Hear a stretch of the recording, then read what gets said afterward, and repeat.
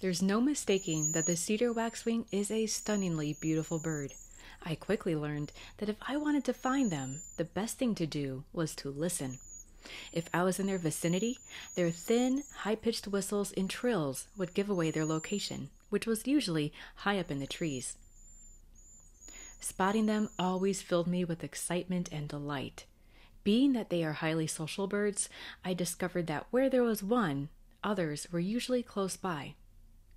Their scientific name is Bombycilla cedrorum, which loosely translates to silk-tailed and of the cedars. They are one of 3 birds in the family Bombychillidae, with the other 2 being the Bohemian waxwing and the Japanese waxwing. Both the Cedar and Bohemian waxwings inhabit North America. However, the Bohemian waxwing is quite widespread in the northern latitudes of North America, Europe, and Asia, while the cedar waxwing stays in North and Central America. Cedar waxwings are small, sleek, and elegant. They are bigger than a sparrow, but smaller than a robin. Sometimes in cold weather, they puff up their feathers, making themselves look far more fluffy and rotund than they actually are. Their coloring and shading are positively gorgeous, like a Bob Ross painted sky. Sporting a floppy crest, their feathers are soft shades of brown and gray, giving rise to yellow on their bellies. They have a black mask around their eyes that is trimmed in white, and there is dark shading under the bill. Their backs show a similar color gradient that flows from cinnamon to brown to gray, with bright yellow on the terminal end of the tail feathers. Juveniles are mostly brown and yellow with a streaky chest and a lighter mask. As I was researching the waxwings' unique characteristics, I found myself falling down a rabbit hole of speculation about the purpose of the red tips on the bird's secondary flight feathers. First off, yes, those red wax tips on their wings are what gives rise to the name waxwing. These waxy tips are the subject of much debate and question. Sometimes researching wildlife is confusing, and it only gives rise to more questions. I think that the continual curiosity and the quest to understand is all part of the fun. So on this particular issue, there is a lot of conjecture and not a whole lot of surety. I'll start with what we do know. What we know is that the red waxy tips, which are sometimes referred to as waxy appendages, are made from a waxy secretion when a new feather is growing out. It's made of a carotenoid pigment known as astaxanthin, which gives them their red coloring. We also know that the number of waxy appendages varies with age. Juvenile waxwings don't have them, but mature birds do. In addition, the older the bird, the more appendages they have. It is also possible that the waxy tips may break off. What we don't know is what their purpose is. While researchers have tried on various theories, thrown them out, then proposed others, the bottom line is that we're just not sure. One study I read suggests that birds with more waxy appendages nest earlier and raise more young. But if nothing else, the current consensus is that the waxy tips are indicators of the bird's age and maturity, and that it may assist in attracting a mate. The finer details, however, are still fuzzy and in need of further research. While cedar waxwings can be found in a variety of habitats, the most important ingredient is the presence of fruiting trees or shrubs. Second to that is having close proximity to a body of water, such as a pond, stream, wetland, or the riparian area in a desert.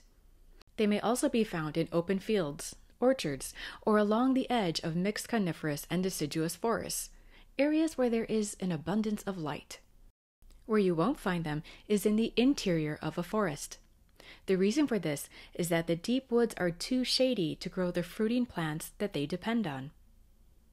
Interestingly, they can be found in suburban areas due to the increased use of trees and shrubs that have ornamental berries. When you think of cedar waxwings, think of fruit.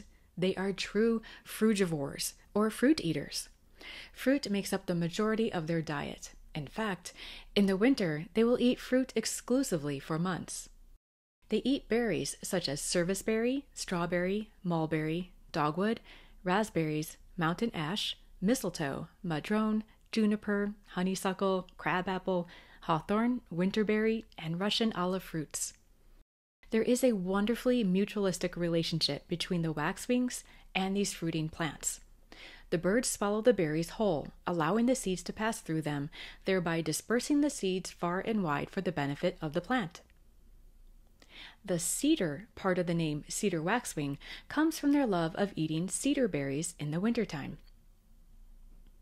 Sometimes they will eat overripe berries that have fermented and turned to alcohol, leading to inebriated behavior or even death. During the warmer months of the year, they supplement their diet with protein-rich insects that they catch on the wing or pick right off of vegetation.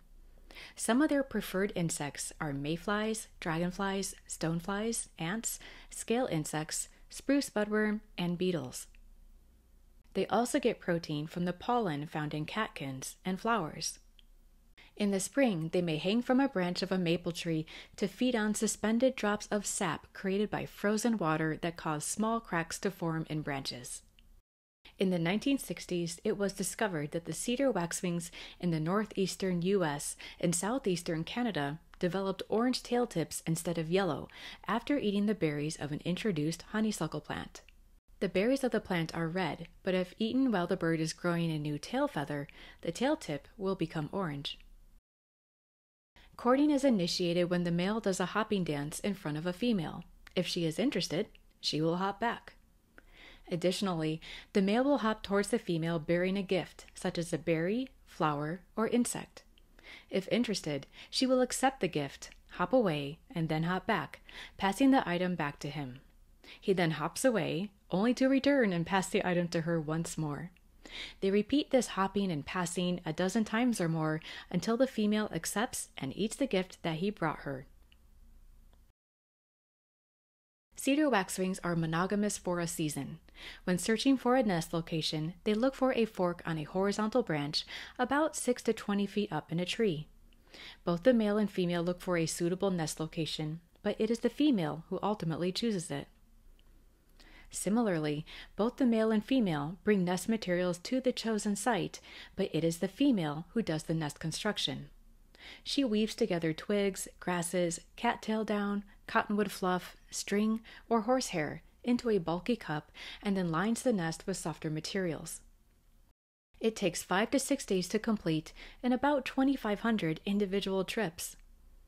Sometimes, to save time, they will steal nest materials from a nearby nest, such as that of an eastern kingbird, robin, oriole, yellow warbler, or a yellow-throated vireo. They have 1 to 2 broods per season and lay 2 to 6 eggs per clutch. The eggs are pale blue or whitish gray with black and brown speckles. Many cedar waxwings nest later in the season, coinciding their nesting with the availability of fruiting trees. The chicks are fed mostly insects for the first few days of life, with the ratio gradually shifting to more fruit as the chicks grow.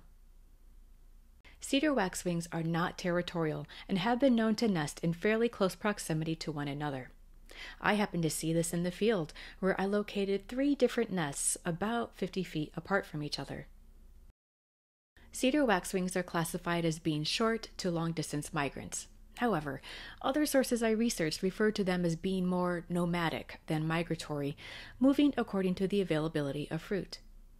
Traveling in large flocks makes sense for them as more eyes are available to locate food. Because they move so irregularly, their breeding area may be as far north as northern Canada, and their wintering area may be as far south as Costa Rica and Panama.